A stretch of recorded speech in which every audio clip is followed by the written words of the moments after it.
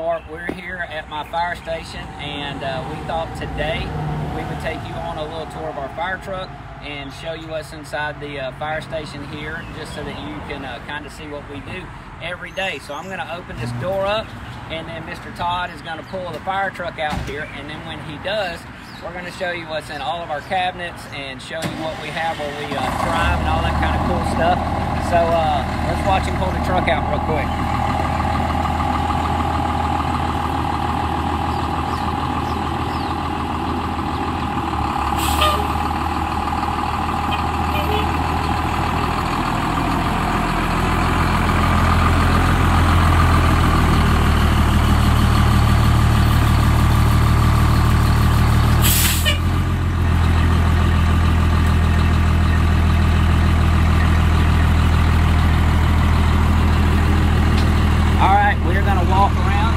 Side over here where we drive the fire truck from, and we're going to start the tour there and show you. So follow me.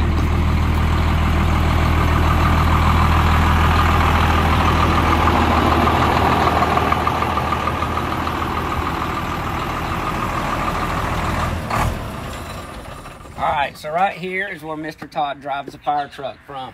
So this is just like a car that your mom or your dad may drive. It has a lot of the same stuff in it. It's got a steering wheel in it.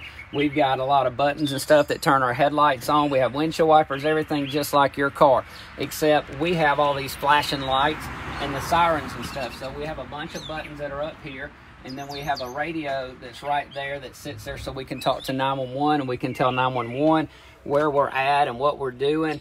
And so you can see all of our cool lights inside. But other than that, it's just like a car that you would drive at home. So this is where Mr. Todd sits when he takes us to a call, whether it's a fire call or whether we go to help somebody with a medical call. That's where he'll drive from. Now back here, this is where Mr. Steve sits. He's our firefighter. So he'll sit back here with all of our equipment and stuff that you see. And if we have a fire, he starts getting dressed while we're back here. And then he can have everything on that he needs to have before we get to the actual call. So that way, as soon as we get off the fire truck, we have on our helmet and our coats and all that kind of cool stuff that we're going to show you here in just a little bit. So he sits back there, but you can see we got a bunch of stuff back there. That's because we have to carry a bunch of stuff with us. And this isn't our normal truck. We're in what they call a reserve truck, which means our truck is getting work done on it. So this is one of our backup trucks, but it's still pretty much the same thing. Now, when we get to a fire, usually we have to have water, of course, and so we have to figure out where we're going to get our water from. Well, just like you have a bathtub at your house, we have a huge bathtub that sits up in the middle of this fire truck. Now, you can't see it because it's hid with all this stuff, but if you can see through there, there's a big tank, and it's got water in it so that we can use it. But we also need more water than that, so that's when we hook to the fire hydrants that you see that are on the side of the road. So when we do that, Mr. Todd has to come over here, and he has to figure out which kind of hose we need, which size we need, and then he needs to figure out how much water we have to put in it. So he has to do a bunch of math real fast in his head to figure it out. So these are all the knobs and stuff that he uses to tell the water where to go. So if he pulls like this one here that says pre-connect to, that means that this hose right here is going to have a bunch of water coming into it. So we would already have that hose stretched out, and we would have it ready to go. So all of these levers that you see here that he pulls just tell the water where to go. And then all this stuff down here is where we hook to the actual fire hydrant, so we can get more water into the truck and we can keep fighting the fire without losing water. So on down here, this is a lot of the tools that he has to have to hook up to the fire hydrant. So he's got all kinds of wrenches and stuff like that, and he uses that to hook up to the fire hydrant and all that other kind of cool stuff so that we can keep water. But we have to also keep a bunch of other tools on our truck. So what we do is we have all these cool cabinets that let us keep all kinds of extra equipment on here. So we have things like this that can let us break into a door or get into a house. We have an axe, just like you cut down trees with and stuff, in case we need to hit something. And then we have all kinds of cool tools that we can use inside a house if we need to like pull a ceiling down, if there's a fire up in there. So that's what we keep all these cool tools for. Now back here is a couple of other things, and you may have seen these. They have these at the preschool, and they have these everywhere you go. These are fire extinguishers. So if you have a small fire or something, you can grab one of these fire extinguishers and you can use it to put the fire out. So we actually keep those on our truck also.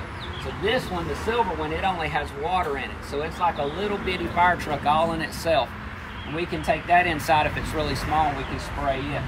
Then this here is just a fan that we use to push smoke out of a house. So if a house gets smoke in it, it gets real nasty, we can use that to push all the smoke out, and so it has better air in it. So then back here, this is what we call our jaws of life. So this is what we use when somebody's in a car and we can't get them out and we need to get them out. So we use some of this big equipment to cut the car, so we can actually cut a car in half just like with scissors. So we take these giant scissors and we can cut a car or cut a door or anything we need to help somebody get out if they need to. So this is like one of the coolest things that we carry. Everybody loves to play with these toys. So on around here, we have more stuff that we have to keep. We have a chainsaw just like you may have at your house, so we can cut up trees and stuff if we need to. And then down here, we have stuff to dry up oil and gasoline and stuff on a call. And then all of these little doors that you've seen open are like our extra air bottles, and I'll show you what that means in just a minute. Now in here is every fireman's favorite cabinet. That's what we call sarcasm. This is what we call our EMS cabinet, which means emergency medical services, which is somebody's sick, somebody doesn't feel good, if they need help with something like that. That's what we do almost always. So it's almost always somebody's grandmother doesn't feel good or dad doesn't feel good and they call us out. And so we take these bags and we have all kinds of stuff in it where we can see how fast their heart is beating. We can look at their heart. This thing right here is really cool. It lets us start somebody's heart if it stops. So we actually are trained to work on an ambulance and we're trained to work on a fire truck. So here where we're at today, which is Douglas County Fire Department, which is just down the road from where you're at in the school, is Douglasville, Georgia. And so all of our firemen are trained to be on an ambulance or a fire truck. So if you see a fireman or a fire girl and they're out, then they can be on either one of those trucks in our county. So we actually can do both things. So then on back here, we already showed you the other side of this. This is where firefighter Steve sits when he gets all of his stuff on. You can see his coat in there and his boots and some stuff like that. And then up here is where I sit. And so I have my seat, then I have a computer here, and then on the computer, 911 will put in information to tell us where we're going. They'll tell us the questions that they're getting answered so that when we get there, we know what we're going to be going to. We don't want to be surprised when we get there. So 911 talks through us through the radio and they talk through us through the computer to help us out. So now what we're going to do is we have a new firefighter. His name is Tyree. So Tyree's never got to do this part for kids before. So this is his first time. Normally we like to do it when there's a bunch of kids here because when they get done, we get them to swarm him and jump all over him. But today, this is his first time doing it. So we're going to kind of help him because he hasn't even started firefighter school yet. He's going to paramedic school to learn to be on the ambulance all the time. And so he's getting ready to start fire school. So we're going to let firefighter Steve help him. And we're going to show you what we wear when we go in a fire. So, here we go. So this is Tyree, and this is firefighter Steve that I was telling you about earlier. So Tyree is going to put on all the gear that we have if we have to go into a fire, because it gets really hot and the air is really nasty and we don't want to breathe it. And so we have to have stuff on to protect us. But we like you to see what we look like when we go in, because it is kind of scary. And we want you to know, in case you ever see it, that we're there to help you. So the first thing that he's put on is his boots and his pants. So his boots keep things from falling on his feet. They have steel in the end of them, so nothing will squash his toes, because we all know how bad that hurts. And then his pants and the coat he just put on protect him from the heat and stuff. So that way, if it gets really hot inside when we're in the fire, it keeps it from burning his skin and all that kind of stuff. So he makes sure that he zips it all the way up so that everything is covered. Now he's putting on his air pack. So when you're new, this is like one of the trickiest parts to learn. And so you have to figure out how to twist it just right and how to drop it over your shoulders. But that's why we got firefighter Steve helping him, so he can kind of get him set up in it right. Because like I told you, this is his first time he's actually gotten to do this for us. So when he gets this on, It's like a big backpack. Now, if you have an older brother and sister and they go to school and they put their big backpack on and they go to school, this is pretty much the same thing, except instead of having books and pencils and pens in it, it's got a bottle on the back that has a bunch of air pressed into it, so that when he puts on his mask in a minute, he can breathe the air that comes out of that tank. It kind of sounds like Darth Vader on Star Wars, if you've ever heard that. So he's getting his air pack on right now, and so by the time we get to a fire, and before we come off the fire truck, like Firefighter Steve, he would already have all this on, and we would already be ready to go into the fire, and we would be ready to help somebody.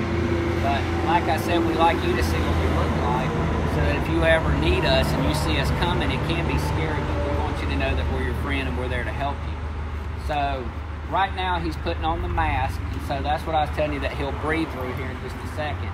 And then Firefighter Steve's helping him get his air pack on. So you just heard the bell go off, and that means that the air is ready at his mask now. He's not breathing in yet, but the air is coming in. So then he puts that hood on that he's got over his head now, and that keeps the fire from being able to get to his ears or anything like that. And then one of our most important things is the cool helmet. So he has to put that on, so if anything falls off of the out of the ceiling or something like that, or we wear them sometimes when we're helping people on car accidents, and it keeps things from hitting your head. And so then he'll buckle that thing down, and then that'll help him keep it on his head so he doesn't get knocked off. And then the last thing, and then it's the hardest thing to do when you're trying to get all this mess on, is he has to put his gloves on. And so he'll get his gloves on, and then we'll let Asha, who's running our camera, come up here, and we're going to show you kind of up close. But you'll be able to see none of his skin is showing. So he doesn't have any skin showing on his hands. He doesn't have any skin showing on his legs or his chest or anything. And then you can see inside of his mask, but that's protected, so he doesn't have to worry about that. Now, if he talk to us, Tyree. Say hey. Hi. You can hear it sounds kind of like a digital voice or something. That's pretty cool. And then when he flips this little lever down, he goes to breathing the air out of that bottle. So now you hear him take a deep breath. Sounds kind of like Darth Vader. So he has to do that, and that lets him breathe that air that's on his back right here, instead of breathing the nasty air that's in the house. So we don't have to worry about him getting sick or something when he's trying to help somebody. So that's pretty much how you'll see us if you need us, so that we don't want you to get scared or anything like that. And even though Tyree's a pretty scary dude anyway, this makes him even more scary. So, but we're there to help you, and we want to make sure that you're safe. So that was our little tour of the fire station today, or the fire truck today. So on Friday, we are all back on duty again. We'll be back at work on Friday. So Friday, if 911 doesn't give us a bunch of calls, we're going to show you the ambulance that's right here, and then we're going to show you inside the fire station so you can see where we live. So Tyree is actually on the ambulance, and Asha is our paramedic. She's holding the camera. So you'll get to see them on Friday, and then we'll kind of show you some of the cool stuff that's in the fire truck or in the ambulance, and we'll show you how we use all those cool tools too. But until then, you guys stay safe. I miss all you guys, and I know your teachers miss you, and hopefully we'll see you soon. Thanks. Bye-bye.